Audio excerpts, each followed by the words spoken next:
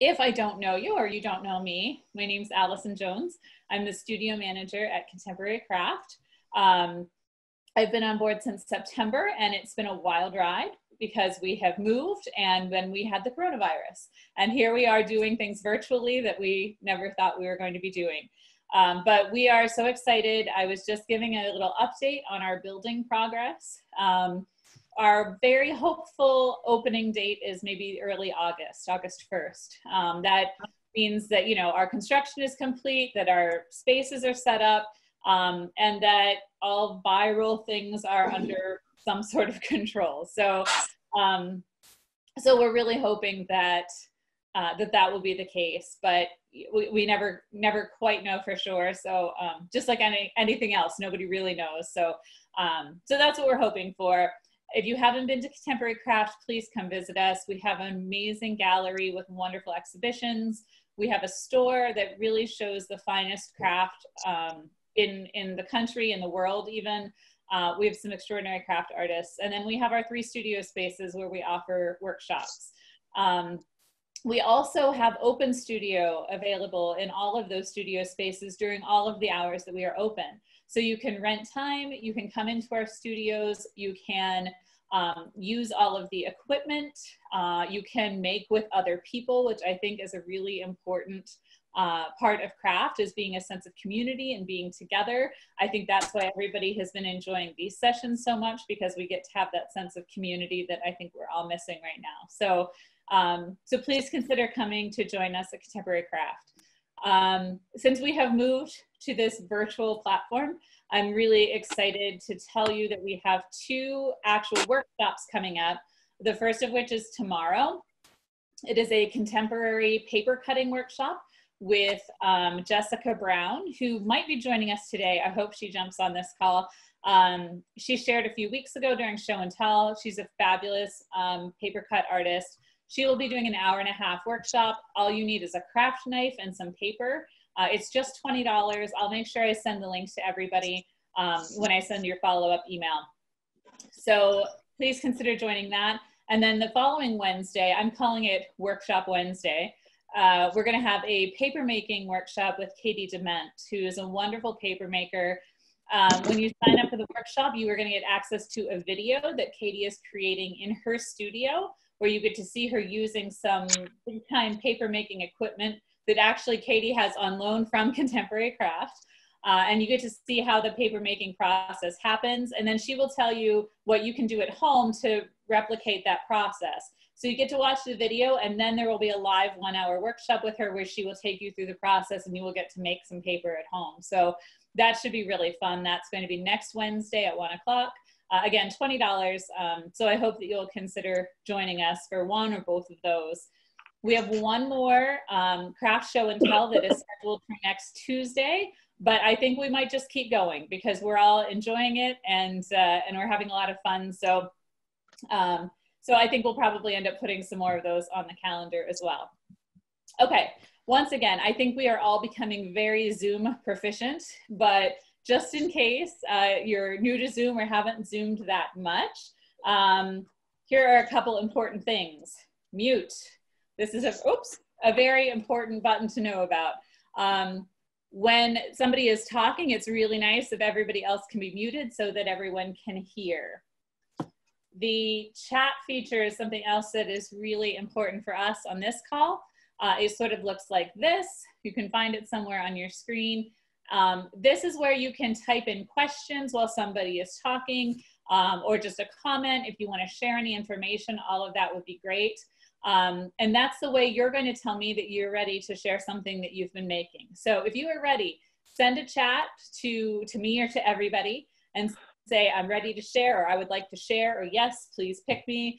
And then I will know who is ready to share what they've been working on. There's a full screen option so that you can fill up your whole screen, which sometimes can be nice.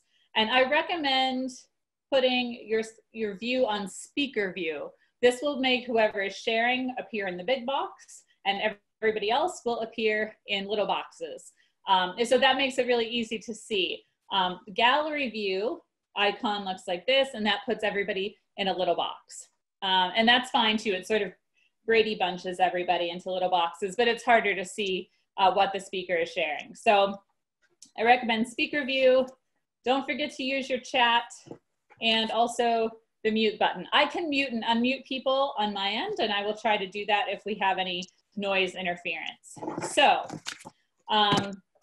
let's get to the sharing. Oh, also, if you are sharing today, please chat in your website or your Instagram or any of the information where we can find you online, so that we can share that with everybody after the fact, okay? Let me see, I am going to go in here and mute a few people who seem to be unmuted, and computer's a little bit slow today. We'll get this all figured out. All right, I'm gonna go ahead and share with you. I shared before that I have taken up crocheting during this quarantine time, which is very unlike me. I like hard materials, and so anything that's soft and mushy just doesn't agree with me. But for some reason, crochet is just like taken over. I've become a fool.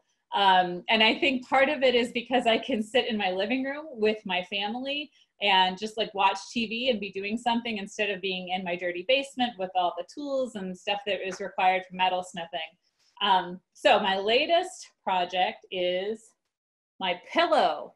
I'm very excited to have completed a pillow. And when I got the insert, it actually fit inside the cover I made, which was a miracle, because sizing things is not something that I feel like I'm very good at quite yet. But I made a pillow. It's actually a pillow that I am happy to display in my home. This is big. This is a really big step for me. So that's my pillow that I'm very happy to share today. Let me see here. Ray Gold is with us, and Ray has something to share, and I'm sure it's going to be awesome because everything Ray does is amazing. So Ray, we would love to hear from you if you want to unmute yourself. Okay, well, it's been a very productive time, actually. I'm in love with two fiber people. One is Maria Fries, who I'm taking now monthly sessions with. She's in France. And the other, there's one of our friends here, Debbie, who turned me on to this woman named Bridget Funk of Parallel Funk. Unfortunately, it's all in German, but I've been studying her pictures, and I'm on a roll, and I am using, working on the techniques that I think that's what she's doing, to learn new things, because there are things that I never thought about before. So I'm so excited about all of this. And the weird thing is, I had an aha moment on Sunday morning, Mother's Day, that for all the 30 years that I've been doing my machine work, and for the last number of years since '99, when it's all been in wool, I have all this wool that I've been knitting, had knitted and woven, used as woven yardage to shrink into garments. I have all of that I can make into pre-felts or incorporate into my new work. So it was like, holy crap, you know, I've got buckets full of stuff, full of textures, full of shibori dyed material. So, and then I'm making masks. So I'll show you Maria Fries's. This is from the last class, and it kind of looks like a seashell. And what we did was we scrunched up our wool to make this textured area. I added plastic over colors here that were resist that I cut open. And then this was extra, and I just cut holes in it. So it sort of reminds me of a seashell. And I played with different colors when I was doing the different layers. Oh, and there's a nice big lump here. So that was fun. So then I went on to Bridget's site, and I made this. And these were pre-felts from another project that I never did anything with. One side's blue, one side's red. And so I connected them onto stems. And then I made this lumpy bumpy wonderful. I love the colors. I added little bits of fleece to it and just played. And this actually has become a reversible checkerboard for something called violent purple or purple violet, which is happening in now with people who are being asked to do 8x8-inch squares. And Penny Mateer is handling it, and Mary Towner, and the Weavers in the Fiber Arts Guild. And they're going to be sent, it's going to be like in a show, and then they're all going to be sent to the congressman later on in the year. So then I wanted to learn something else. So these are the pieces that I machine knitted into patterns and then shrank around stems. And here's a spike that I had. And so this is like the latest venture into the funkdom.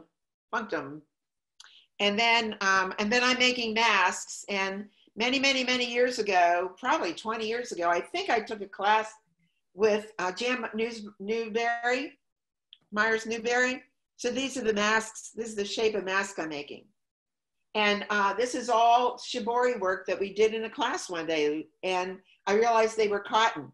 So that's what I've been doing for some friends. That's all. It's amazing, Ray. The objects, are they meant to be just sculptural objects? Oh yeah. Yeah. They're just things. These are just things. They're so cool. I have to shrink this thing down a little bit more, but it seems to be pretty stable. I love it. Hey, Ray, do we have a new date yet for your workshop? No. Okay. Ray was supposed to teach for us in June. She was going to do a 2-day, 3-dimensional felting vessel workshop. For beginners. For beginners. So we are in the process of looking for a new date that we can schedule with Ray, because clearly she's amazing, and I'm sure that everybody will be dying to take a workshop with Ray. I am, because I love felt. I use it in my work, but I don't really know the felting process. So anyway, stay tuned for that, because obviously Ray is amazing. Thank you so much for sharing, Ray. Thank you. Yeah. Susan, would you like to share?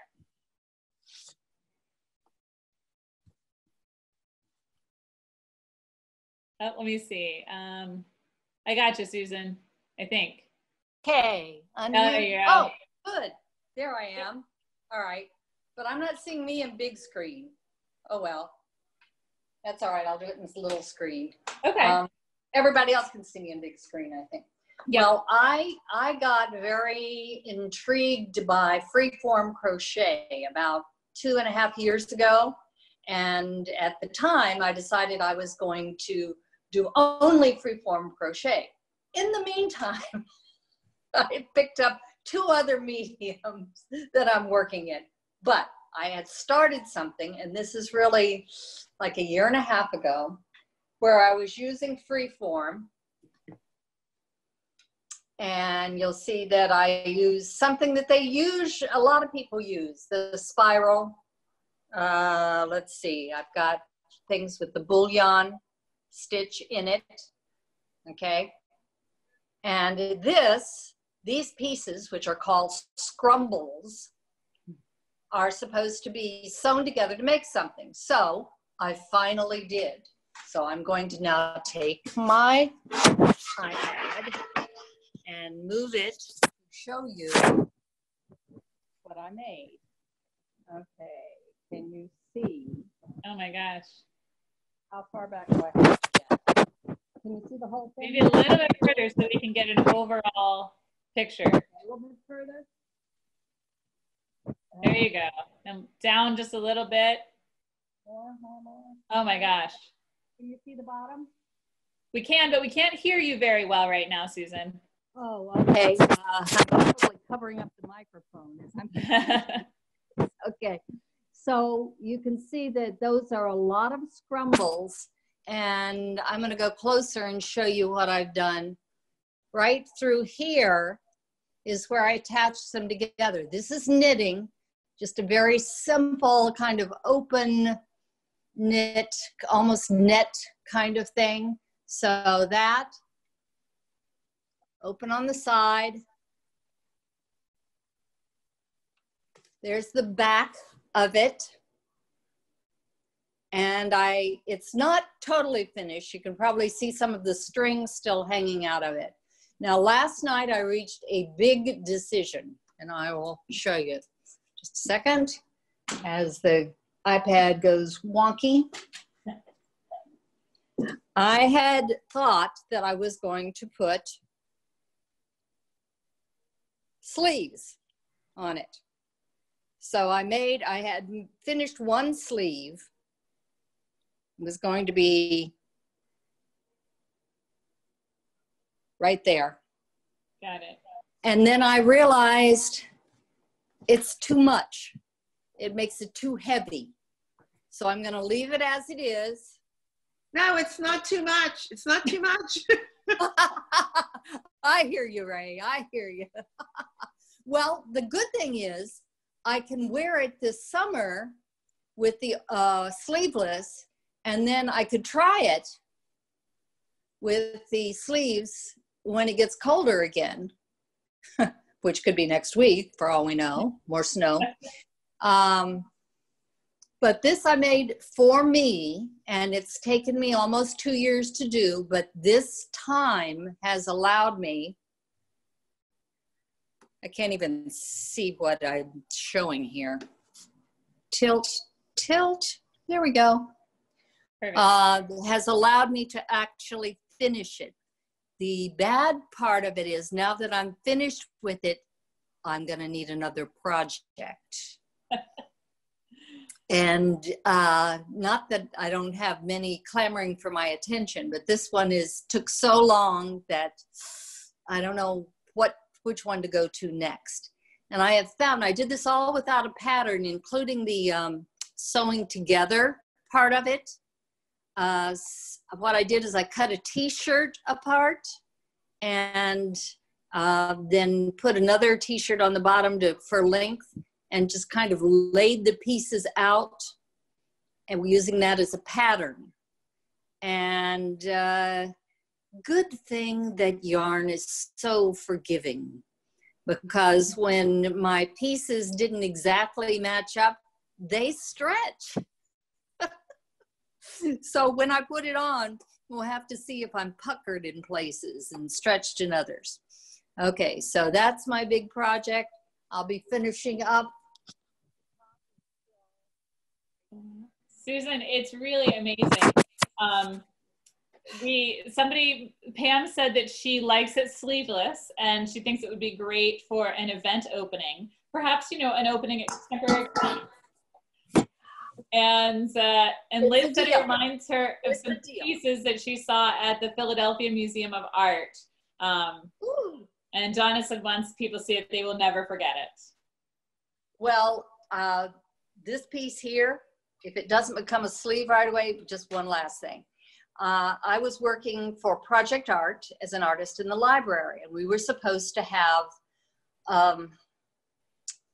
an art exhibition at the end of the teachers.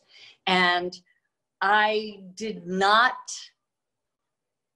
keep working on the other artwork. So I think I'm going to make this be a piece of artwork because we're going to do it virtually.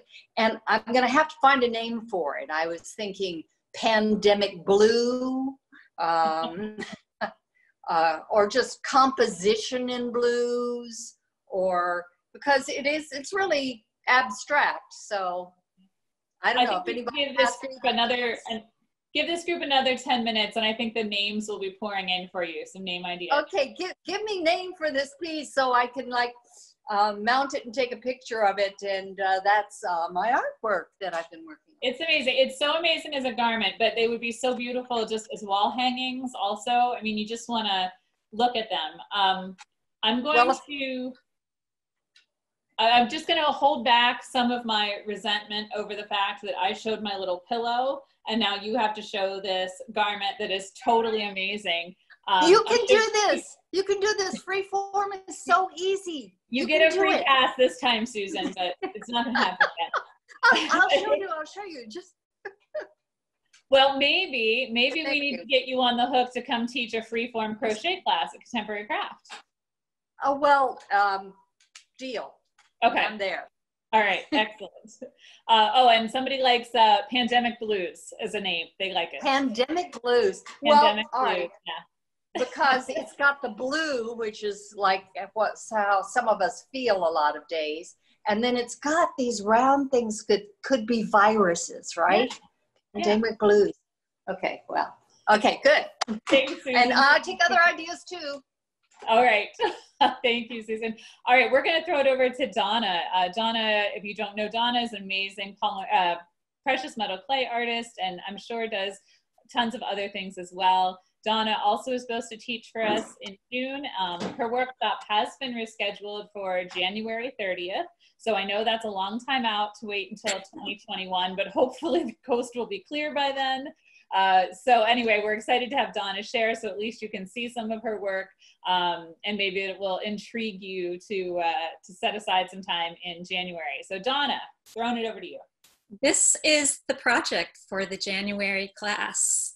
It looks really complex, but it's actually really doable and really fun as an introduction to sculpture.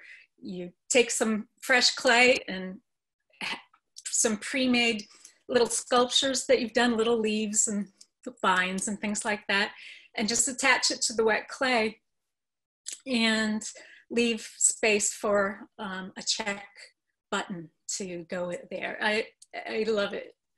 It was a lot of fun to teach when I've done it before. It takes a while for all those little tchotchkes. But this is what I've been working on lately.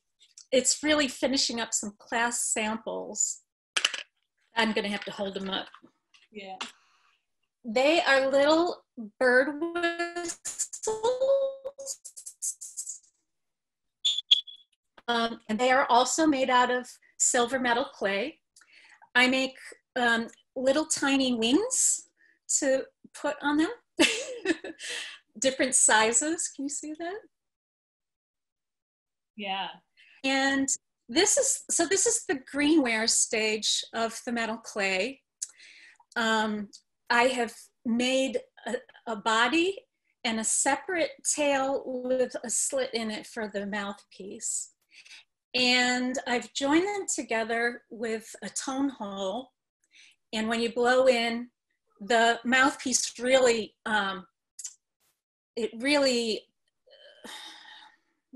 funnels the air. It makes it go directly toward that tone wedge, like blowing across a Coke bottle and you're trying to catch the other side. You have to really get your mouth to blow the air in a concentrated way. And so then I had to join the mouthpiece to that. And then you get to decorate it any way you want. So that's kind of fun. It's one of the first forms that I made as a whistle person. And then I made one that also meant something to me, which is a whistle ring. This is from a long time ago.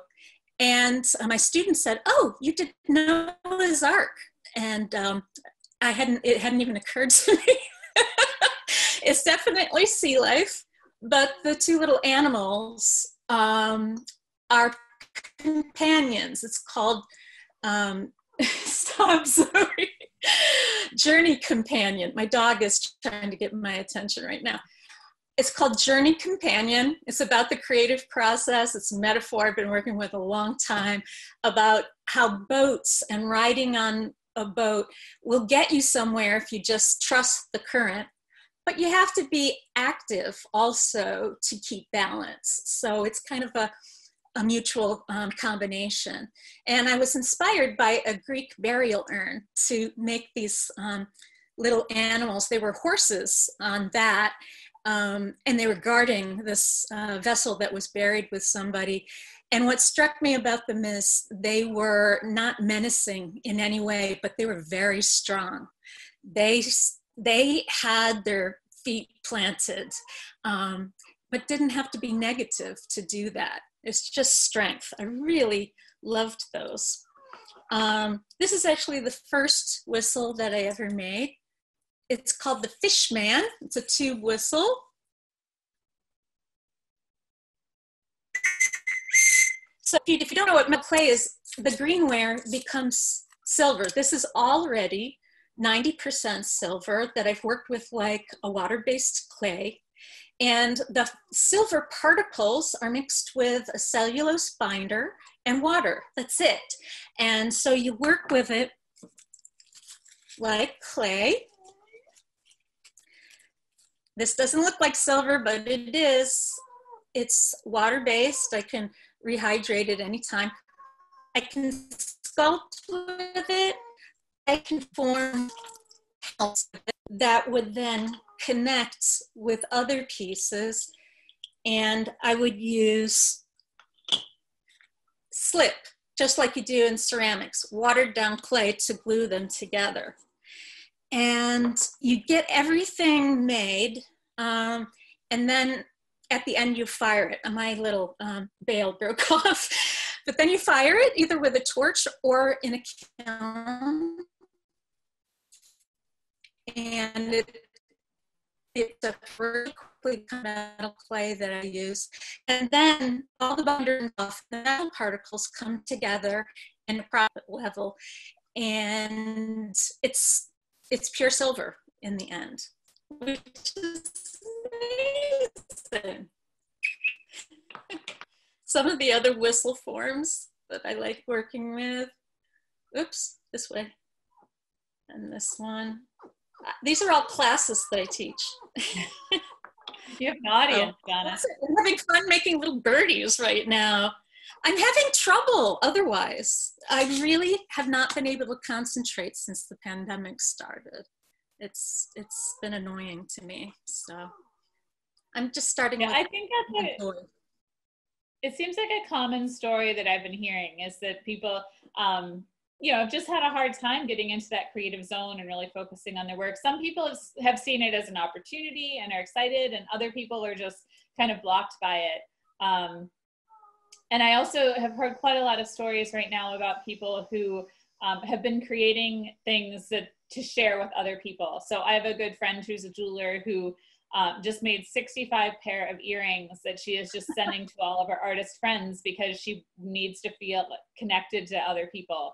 And that was kind of the only thing she could make. It was like thinking about other people. She is a paper artist, and so she does like folded paper jewelry, and she picked pages out of magazines that reminded her of her friends, and then would make them a pair of earrings. And that was what kind of motivated her. So it's been a tricky time. It's good. Donna, one of the things that I have always admired about your work and about precious metal clay is the ability to sculpt with it, to make something three-dimensional out of metal without having to carve it or use rough tools and sand, like to be able to sculpt. And I've always loved the dimensionality of your work. It's not just rolling pattern into a flat piece, even though that can be beautiful, but there's so much more to it than that. I've always loved that. Hollow forms are my thing. It's really fun. Yeah. Someone asked, how do you get the tones of the whistle to be so well-rounded and not weak and airy? Now that is something I teach in class. This is what I'm useful for as a teacher, because the concept of a whistle is very simple, but to actually make it happen requires some troubleshooting. So it's the angle of the mouthpiece up and down, left and right, how far away the mouthpiece is from that other edge of the hole to catch the wind, how wide that hole is, and it takes, I can hear it. When students are at the point where they actually blow a note, it's often breathy, or it's it squeaks or it just doesn't work at all. And I can actually hear someone across the room and I'll say, oh, you need to make sure the walls are a little bit tighter on the hole. Or make adjustments for them that way. So I've learned a lot of things about this miniature whistle stuff the hard way. And it's a whole different thing, I think, than working in earth clay, because you can get away with a lot more, I think, when you're working bigger. So. Great. Thank you so much for sharing, Donna. I appreciate it. That was fun. Good. We're going to have Liz share. Liz is a Contemporary Craft staff member. And then I would love it if there are other people on the call that want to share. Just chat me and tell me that you're ready to go. Because after Liz, we don't have anybody. And there's quite a few people on this call. So please, nothing is too small. We would love to see whatever you've been working on. So Liz, take it away. So I have also been crocheting. That is one of my main mediums, and I'm not quite ambitious enough to take on something that's purely aesthetic. Most of my creations are generally functional. So right now I am, as we are on this call and while I'm on calls all the time now, I'm going to be working on baskets for my pantry. So I'm making a prototype just out of Red Heart yarn, because that's what I have handy, so that I can kind of see what works, what doesn't, what size I need, how much yarn I need, when I can actually get out to the store and get nicer yarn. So this is just a really basic, and probably can't see it very well because it's black.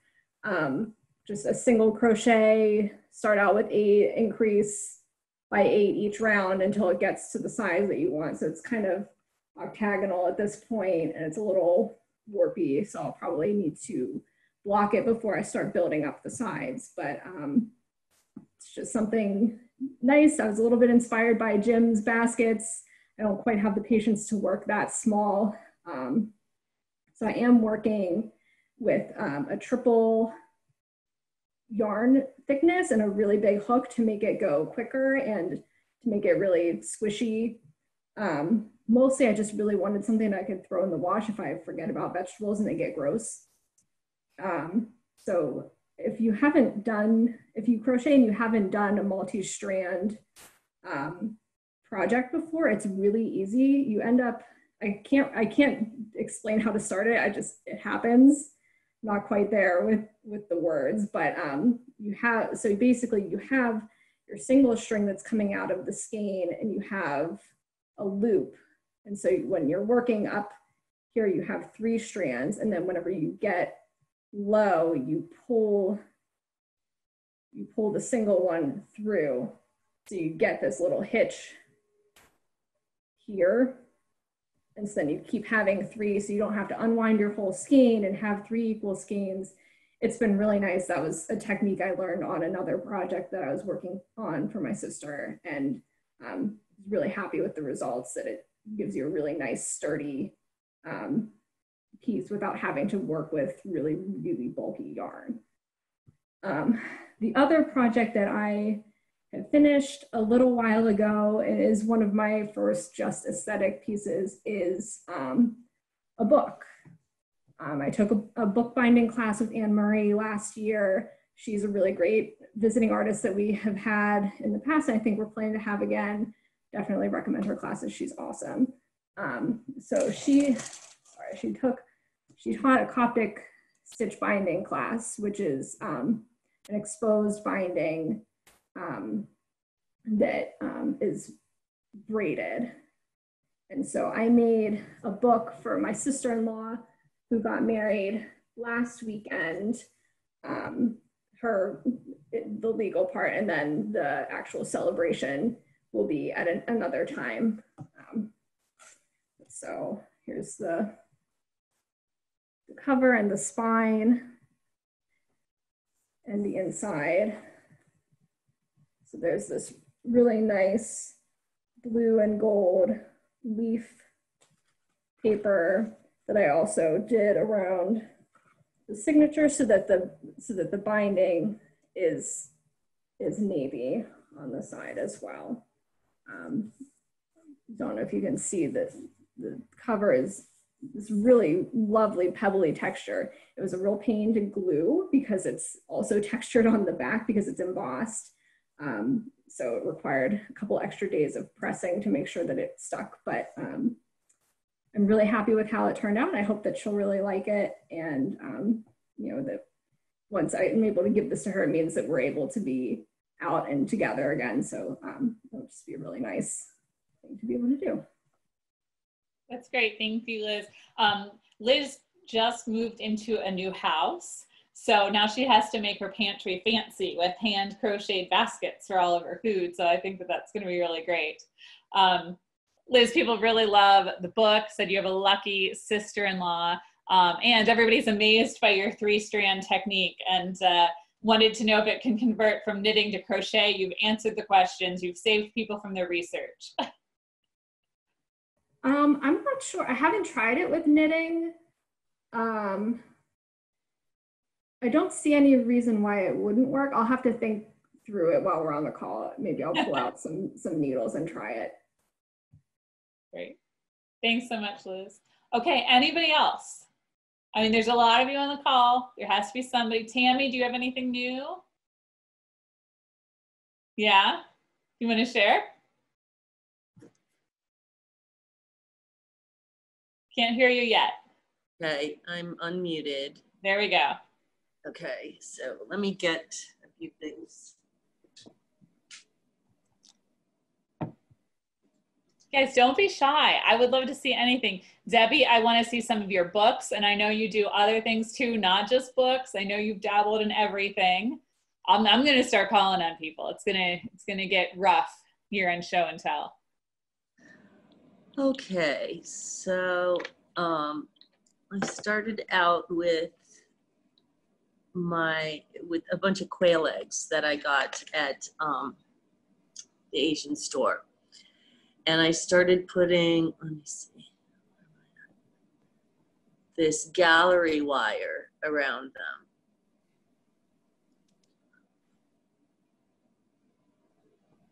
And then I put a little hinge on.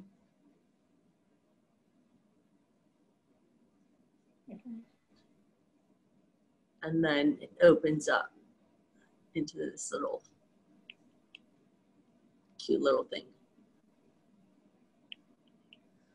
And is clasp on the other side, Tammy? There's not a clasp. I haven't figured that out yet. But they're very, very delicate, and I've ruined a couple dozen so far just trying to figure stuff out. And I have another one here that, let's see, actually is connected, but you can see through it, and it has these little handles on the side. And then I made a little stand for it with magnets and BBs and this little filigree thing. Oops. Okay, oh, no, it's fine. He's fine. Okay. Oh my gosh, you terrified everybody.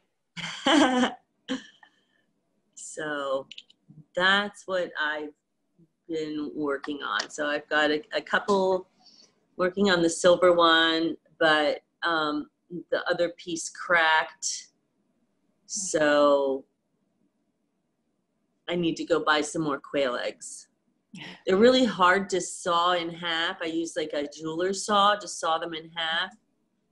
And I coat them with a little like clear nail polish first to strengthen them. And then sawing them, it takes like a half an hour because they chip so easily. So were they, I mean, was there still like egg inside of them, or were they empty, or Yeah, there was still egg inside of them. Okay. So then you have to wash them out once you get them. And then there's a membrane inside that peels that you have to peel off. Okay. And then it just takes a little while. And when I do the, actually I made my own hinge, a couple of my own hinges. But you have to be real careful too when you're drilling holes in the quail egg, because they can crack really easily. How is the gallery wire adhered to the egg? It's adhered with some glue, as well as the little nails. Okay. Awesome. So yeah, I know glue is sometimes a 4-letter word in jewelry making, but I love it. Yeah, I'm there with you. Oh, did you eat the egg inside? No, a lot of times the shell gets inside there. And I've tried different methods where I boil them first and then try and saw them in half. But I found the best way to do it is the raw egg. For some reason it's stronger. So yeah, well, that's general consensus, Tammy, is that people love them. They want them. They are like hardcore Fabergé. And everybody seems to really love them. Thank you. Thanks so much. Yeah. I would say Pam was saying that that you ruined a couple dozen eggs, and she said that that's what applies to her quilting as well. Oh my gosh, those are amazing. Okay, so I twisted Debbie's arm hard enough that she decided that she would share some of her creations. So Debbie. Hi there. Let me grab it real quick. Okay, go for it. Wasn't really prepared for this. I think it was August or September of last fall, I saw on Instagram a young book conservator from Boston by the name of Graham Patton, Patten, and he developed essentially what's a 3D Jacob's ladder. And I don't know if you're familiar with the Jacob's ladder. You see them in children's toys. It's the blocks where you hold it up and they come down like a waterfall. You turn it and it comes down the other way. He essentially came up with a carousel book that does that same function. And he called it his continuously convoluting carousel. And he developed this and presented it to, I think it was the Bookbinders Guild Symposium in Philadelphia in the fall. And I immediately, you'll be happy to hear this, Allison, I immediately reached out to him to ask, do you teach? And he said that he had not given that much thought, but he would. There are several of us who have been anxiously awaiting directions from him, and he's still working on them. And I just lost my patience. So I used the photos that he had posted to Instagram and the female artist who had done the drawings on the inside of the book. She had posted some pictures. So using only those pictures, I figured out how to do the binding. This is only a mock-up. It is not pretty by any stretch of the imagination, but let's see if I can get back. But this is the book, and then you pull it into, whoops, it's going to be difficult to do up in the air, but you pull it into a circle, a carousel, and then, again, if I can, so it's almost like a kaleidoscope, and you can continuously turn it. Again, really hard to do when you're holding this up in the air. So that's and then the sides are, the different drawings that. So that is Graham Patton's continuously convoluting carousel. That is amazing. People are kind of in awe. I mean, I believe physically my mouth was open. Sorry, everybody. You now got a glimpse into what it's like to watch me sleep. No, that's so cool, Debbie. I know you had told me before about Graham, and I had checked out his website, and it's really amazing. Yeah, he's also done, for those that like to work in metal, he has done a jointed metal covered book where as you open the cover, the little squares of metal all shift on joints. It is fabulous. It's fabulous. So all credit to Graham. I'm just happy that I was able to figure it out. Well, I mean, that right in itself is got to be a miracle. I mean, I think you are a genius, because to look at a picture and figure out how to do that has to be so tough. I know one of the things I've been really interested in is doing some workshops or creating some workshops that cross different mediums. So I would love to do like a bookbinding workshop, but where you make enameled metal covers for it in the metal studio. Or the bookbinding workshop that we had scheduled with Anne Murray, we're working on a date to reschedule that, was using wooden covers. So to combine like the wood and the paper, or to combine, you know, the metal with the paper and the fiber arts, I think there's so many possibilities that I would love to explore. So Okay. I'll have to check out that other metal book by Graham. All right. Thanks for letting me share. Thanks, Debbie. All right, unless there's anybody else who wants to jump in, I won't twist any more arms. I'm sorry. Thank you, Debbie, very much. Oh, wait, somebody said can you share again the name of the creator of the book? Okay, it's Graham Patten, Patten. And I think on Instagram, he just uses his name. Okay. And I'll tell you what, Debbie, we will find his information, and we'll make sure that we share it with everybody in our follow-up email. So once again, thank you everybody so much for participating. We do have another show and tell scheduled for next week, and I'm sure we will continue with them. Tomorrow's paper cutting workshop is really going to be great. The instructor again is Jessica Alpern Brown. If you want to check out her website, you'll see exactly what I'm talking about. So if you are looking for a way to spend an hour and a half and have some fun tomorrow, please consider joining us. And next week for the handmade paper workshop with Katie Dement.